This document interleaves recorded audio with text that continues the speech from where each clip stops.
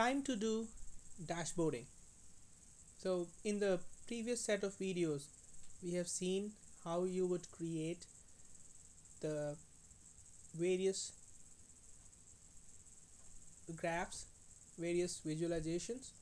It's time to bring all those visualizations and graphs together, and the place where you bring your all visualizations together is called as dashboards in Tableau. We can also build stories, but that's in a different section. So here I'm gonna show you how you can create dashboards. So creating dashboards, you would click on the new sheet. You can still use the Tableau TW file which you were using from video number 1. So going back in here, and I'm gonna open the Tableau TW file.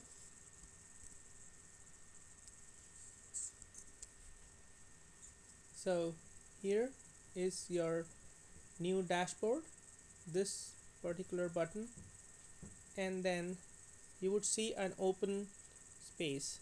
On the left hand side pane you would see all the worksheets or all the visualizations you have created earlier, and on the left hand side at the bottom you would see the size. You can use automatic also. Range means it's gonna fit as per what the layout of the tool or the size of the iPad or mobile device. Automatically is also recommended. For now we can do laptop. There you go for the size. We can also do large block, iPad, portrait, depends on for what kind of dashboard you're gonna create, but I'm gonna use exactly or automatic, and automatic is gonna cover the entire sheet. You can also select the width and height and also click on show title. So title is there, double click the title and you would say BDCS dashboard. Give a title if you don't want to show. So now let's drag and drop the visualization.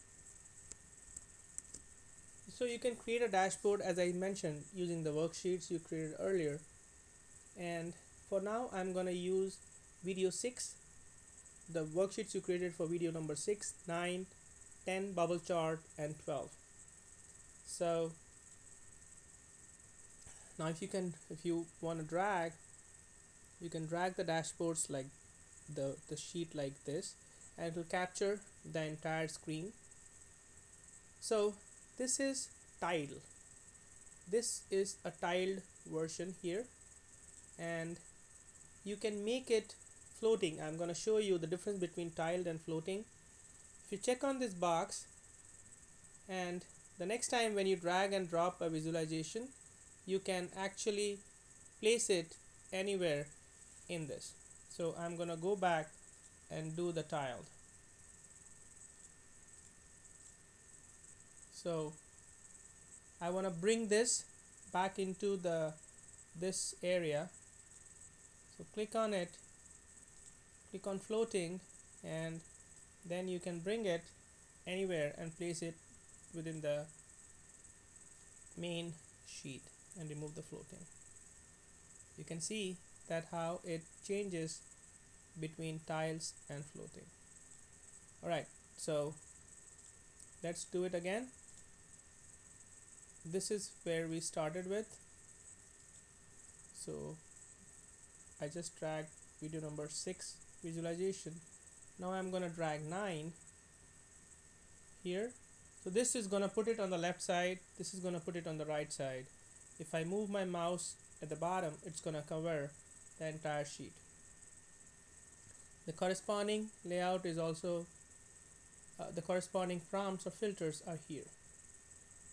Now you can see that clicking or unselecting a checkbox is only affecting the corresponding worksheet. I want to enable this for the entire set, so I'm gonna click on this and say apply to workbook, and you can say selected worksheets, and check on this box, and you can see when you select it now it's gonna change for all the sheets.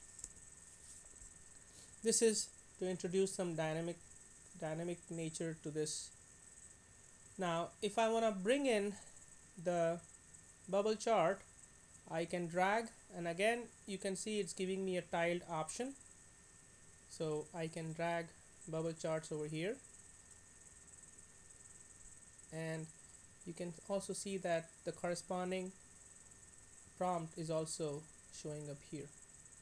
I can get rid of this by clicking, and I can again enable the top one to do the filtering on this too. There you go. So it's one, and it's going to affect all dashboards. And now I can bring in 12, and I can place it here, or I can place it here, and you can see how beautiful the dashboard looks. Again, I can filter the dashboard. I can use the filtrations by doing here, go to apply worksheet, and make sure you select all the worksheets what you have dragged, and there you go. So this brings dynamic nature. Now this profit and loss is referred only by this, so I can change the property here, again the floating, and I can move this so that it feels that it's part of. Doesn't look good, so I can move it right here, and this particular sales amount is part of my div video number 9, so I'm gonna move this, make it floating again, and you can move this and make it part of, make sure it sounds better, and then this is belonging to this. I can still go ahead and change it, the floating, and can move this as a part of this dashboard. So this is how you can create a dashboard, and it looks good from what we have done. From a dashboard perspective, you can change the color of the dashboard, you can format the dashboard, and you can change the title, you can change how you want to arrange. There are a lot of things which you can do on dashboard. So dashboard, format, and you can select any color to format the dashboard, and then remember the worksheets won't change, so you have to click on individual worksheets and say format, and you can change the color of this dashboard.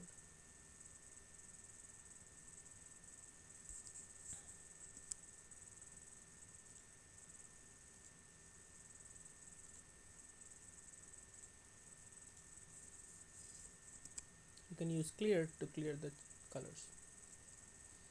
So this is how you can do formatting. I go back again and remove the color and white. You can do borders and all other sorts of formatting. So in the next video I'm going to show you how you can go from one dashboard to other, click on a dashboard and create some dashboard interactivities.